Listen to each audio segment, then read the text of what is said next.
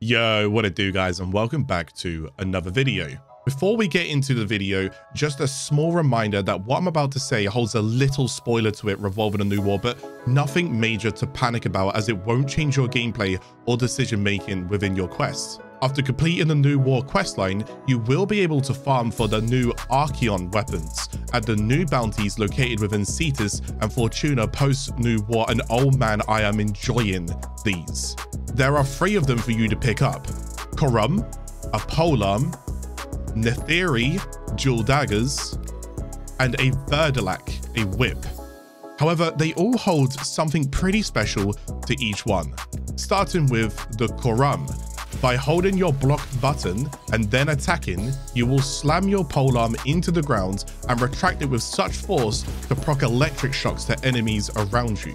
I personally think this is one of the coolest in terms of style and animation, and unfortunately, unlike the next 2 weapons, I haven't been able to make an endgame build solely for this mechanic that it provides. The damage is built for slamming, so I stuck with a traditional scaling hybrid of melee builds. This is focused on scaling damage, scaling critical, and scaling status with viral and slash emphasis, and finish off this build with the usual utility of attack speed and range.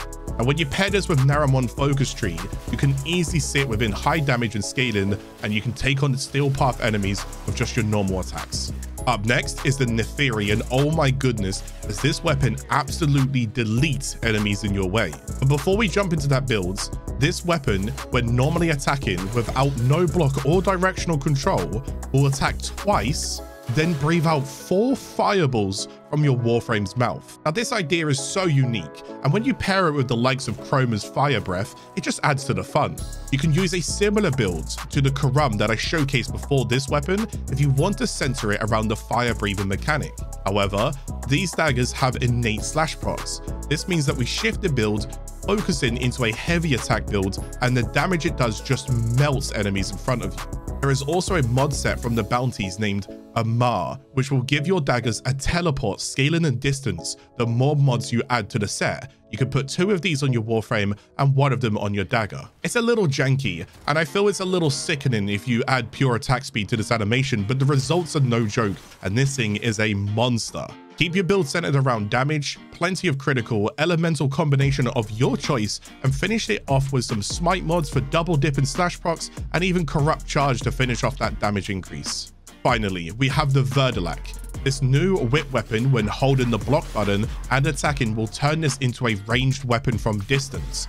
And this has reminded me of the Quasis in a way. This is really fun to use, especially when you ramp up your attack speed by using Warframes like Valkyr's Warcry ability, or even tripling yourself and using the weapon with Mirage's clones, adding more projectiles being outsourced as damage. As for this build in particular, I really wanted to focus solely on this mechanic, and I noticed although the ranged attack does not add to the combo counter, the damage does scale from the scaling of combo mods such as Blood Rush. So for this build, I am hybriding myself, building up the combo counter by normal melee attacking, and then once I'm at max cap, I focus on the range side of the build and have some fun doing so. Again, if you pair this weapon with Narmer focus skill, this will help you keep that combo counter for longer as it slowly scales down rather than losing the combo completely. For this build, I am focusing on purely damage, with as much of it centered around critical as possible, an elemental combination of your choice, and to top it off with some attack speed and even a smite mod for that damage multiplication.